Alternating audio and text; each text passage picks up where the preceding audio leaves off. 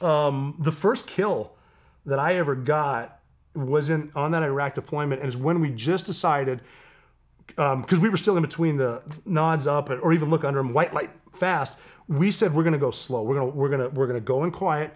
We're not gonna blow the door. We're gonna pick the lock. We figured out ways to break the glass quietly and open it, and just go inside. Wake them up. You know, catch them when they're sleeping. See how many guys you can touch while they're sleeping. We started having competitions. How many Al Qaeda guys can you check for a suicide bomb and then wake them up by saying shh? And then watching a grown man shit his pants. That was one of the greatest things ever. But one of the nights we were going into this thing, we had a lane, a hallway, and like the first time we're trying this quiet, and we're walking in, this Al Qaeda dude hops out. He's got an AK-47. He could have killed every single one of us, but he couldn't see us. So we hopped back in the room, and now there's shit. We had a guy with us, Andy, who is a special boat service guy, an SBS, and Brits are the fucking best.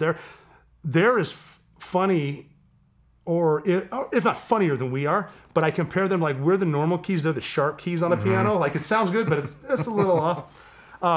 He had a cloud of death over him. The other Brits said, "You're going with Andy. He gets in fights. Like it follows him. You will get you're going to get in a fight." And so Andy happened to be with us, and then one of our guys goes through. We clear the room, and one of our guys, his first kill, blasts this guy, splits him wide open, and then we're kind of looking over there, and Andy, who's been in fights since the invasion, we're like, "Andy, can you go check that guy?" And he walked over with a white light and goes, "Oh, he's fucked, mate." So at this point now that they heard us shoot inside, we got the D-boys hitting another target. Our snipers are going hot. So myself and one of my guys were like, "Well, we got to get out and get into that." These are our first kills. This actually turned out to be the sniper who initiated the fire to rescue Captain Phillips from the Somali Pirates. We got our first kills together. We went outside and we did this cross pan that we'd always been working on. Like if you're on this side, you cover this way, he covers this way, and then you wave and move or whatever. So we're out here. These two dudes pop up like pepper poppers. Bow, bow, bow, bow.